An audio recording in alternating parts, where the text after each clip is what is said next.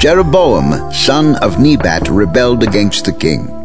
He was one of Solomon's officials, an Ephraimite from Zeredah, and his mother was a widow named Zeruah. Here is the account of how he rebelled against the king. Solomon had built the supporting terraces and had filled in the gap in the wall of the city of David his father. Now Jeroboam was a man of standing, and when Solomon saw how well the young man did his work, he put him in charge of the whole labor force of the house of Joseph.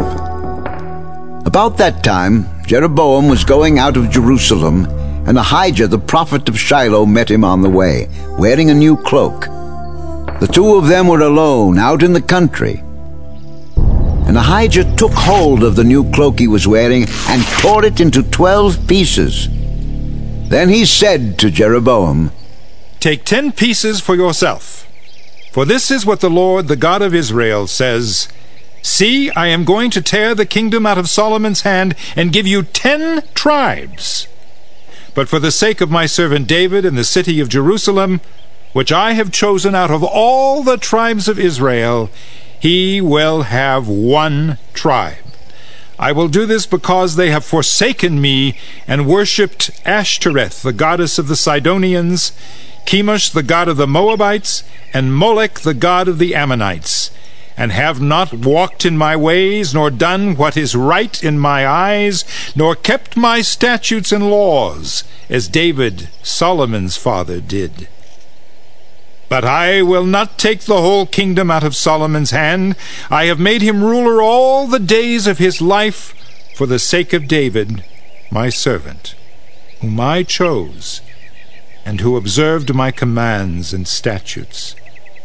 I will take the kingdom from his son's hands and give you 10 tribes.